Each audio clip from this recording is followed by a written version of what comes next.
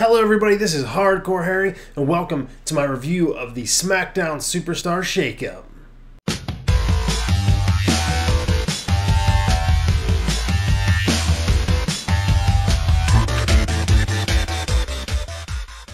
So, if you guys watched my Raw Superstar Shakeup episode, you'll know that I promised you this episode, so here it is.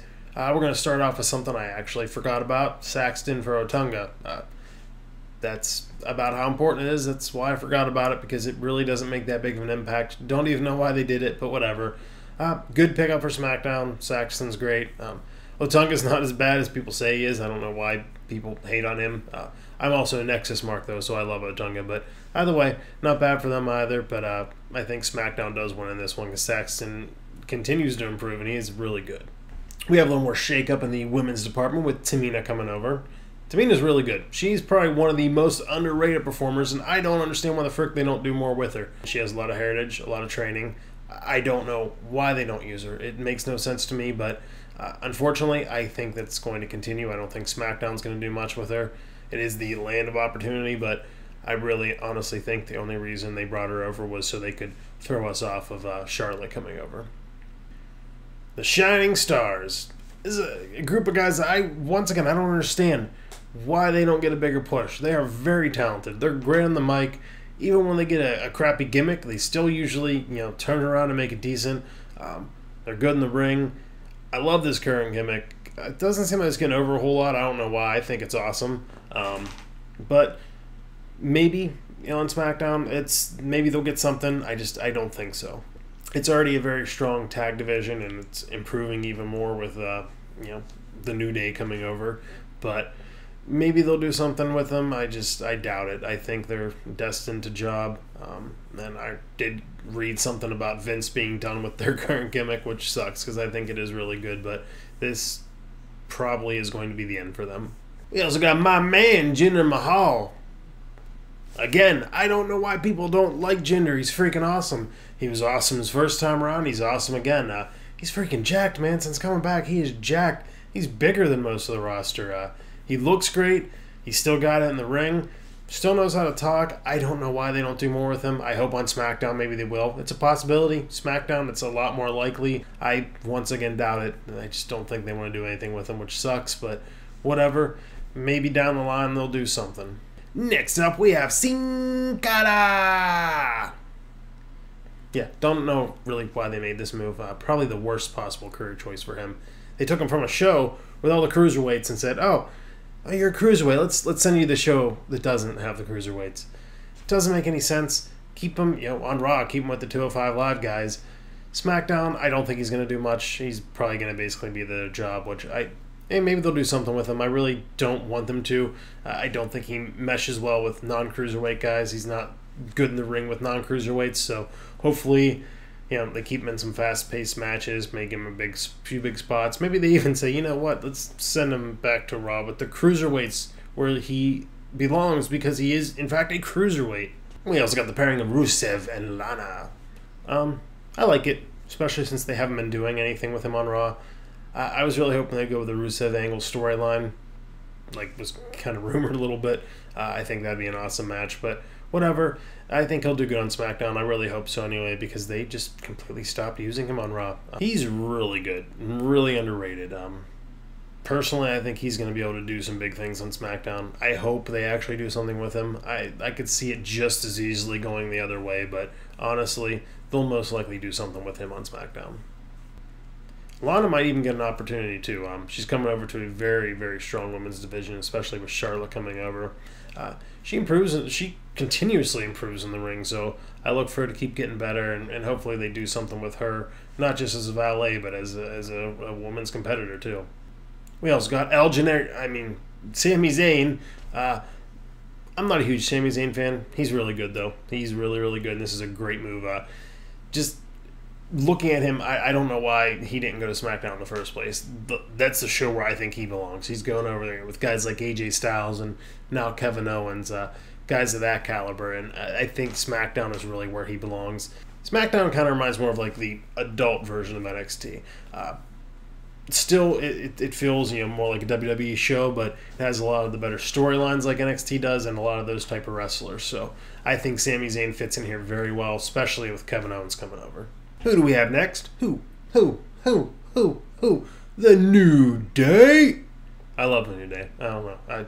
Heel, face, whatever. I've loved the New Day for a while. They're freaking awesome. This is a huge move for SmackDown. This is definitely a big acquisition. Strengthens their tag team division and strengthens their entertainment factor a lot. Another group, I think they do fit in on Raw, but I think they fit in SmackDown a little better. They're definitely going to strengthen the tag team division a lot. Next up, we have the Queen, Charlotte Flair. Really shaking up the women's division here. I don't know why they didn't talk about it more. Alexa Bliss and Charlotte, women's competitors, and I mentioned a little bit in the Raw Shakeup video. 4 or 5 years ago, they would not have done this. Even like in the era of Trish and Lita, they would not have done this. They would have not have focused on the women as much as they do. I wish they'd have put a little more focus on this, but Alexa and Charlotte, definitely a big trade for the two brands. SmackDown definitely needs Charlotte with the loss of Alexa. She's going to shake up the women's division here a lot, and her and Becky Lynch can have some great feuds. I look forward to that. Definitely a lot of things they could do now with her on the brand. And finally, we have the United States Champion, Kevin Owens. Now this is obviously the stipulation is whoever wins it payback between KO and Jericho gets to come to SmackDown and stay on SmackDown. Supposedly, from something I was reading, none of the Fozzy tour dates actually coincide with any WWE shows. I still think Jericho's going away to tour, so I don't look for him to win the title back. Especially with Sami Zayn on SmackDown, I'm pretty sure it's going to be Owens and Zayn. They'll probably have a feud for the U.S. title. Who knows? But Kevin Owens, this is another show. I mean, he did great on Raw, don't get me wrong. He can fit in on any show. But SmackDown, he's there with guys like AJ and Sammy, guys like that, and he fits in really good there. I look for him to do big things. I hope he ends up getting the WWE Championship. I don't see it happening for a little bit, but that would be awesome to see. The superstar that got the worst out of the trade, definitely Sin Cara. Him going to SmackDown makes no sense. He got taken away from the cruiserweights, and he is a cruiserweight, so it doesn't make any sense. I think they're going to end up doing the least with him. The superstar that made out the best definitely would be Charlotte Flair. Not that she was getting old on Raw by any means, but she kind of did everything she needed to do, beat everybody, proved what she needed to there. She has to come over to SmackDown now, face a whole fresh set of opponents, and prove that she's the queen here again, too. Like I said, not getting boring by any means, but definitely a refresher, gets her career back on track, and she keeps going and proved that she's the best on this show, too. Worst move for the brand? I'd say Sin Cara. There's no cruiserweights. What's the point? Doesn't make any sense. He belongs with the cruiserweights. Or, if they still had Kalisto, they could at least put them back together. But they really don't have much they can do with him. He's not going to go into a title scene. And he's not even really going to be able to be used as enhancement talent against a lot of their superstars. So there's really no point for it. Doesn't make any sense. Definitely the worst move for them. The best move for the brand? Toss up between Kevin Owens and Charlotte, but I'm going to lean towards Kevin Owens. He was doing great on Raw. Don't get me wrong. But on SmackDown, he's going to come and dominate the show. He could easily have done it on Raw too, but obviously they weren't going to push him a lot of, against guys like Roman Reigns, Brock Lesnar. There's really no big force in SmackDown that's going to be able to stop Kevin Owens. So he can easily come in and dominate the show. He probably won't, to be honest, but I hope they at least put him in a nice feud or a good storyline, give him a big push. But like I said, I personally, what I would do if I was running SmackDown, I'd push him. I'd make him an unstoppable force. Obviously, somebody would beat him eventually, but he can easily come in and dominate this brand. All right, my opinion for who won the draft, the shakeup. Overall, who's the big winner? I got to go with SmackDown. Raw got some big names. Got my favorite, Dean. As much as I hate to say it, I don't think they're going to do a whole lot with Dean there. And Bray, what can they really do with him? Maybe they'll feud him with Braun Strowman, or hey, maybe they'll put them back together again. But He'll feud him with a big guy like Brock, Roman, Braun, but I don't want to see that.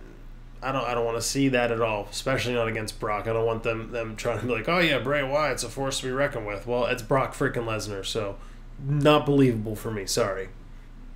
Smackdown, however, got 3 huge acquisitions. Kevin Owens. He can easily be the new face of their brand. He can, like I said, he can dominate the whole brand. That's somebody, that's a franchise player right there. That's somebody you can push to the moon. Charlotte Flair. Yes, they lost Alexa, and that sucks, but Charlotte is one of the best. She is the queen for a reason. That's somebody that you can build your women's division around, and somebody you can push to. That can be the face of your women's division easily. 3, they got the New Day. Right there is a group of guys that if you wanted to, you could break them up, have 3 good singles competitors. I personally don't think they should. That's a group like the Freebirds right there that can stay together forever, and there's no problem with that whatsoever. It doesn't get old. They're a group that you can build your tag team division around. They can be your big tag team guys. You can build it around them. So right there, they got 3 franchise players that they can build their divisions around, whereas Raw did not get that. I hope you guys enjoyed my review of the Superstar Shakeup. If you did, go ahead and drop a like down below. I keep doing this thing with my hand where it's up too high. Just drop a like down below if you liked it. Drop a dislike if you didn't, whatever. Tell me what I could do better. I can't get better if I don't know what to do. So, hope you tune into my next episodes. I'll probably be doing some Let's Plays coming up here soon. I'm going to get into some horror games, and you guys can see what a scared little girl I am. So, as always, don't just have a great day. Have a hardcore day.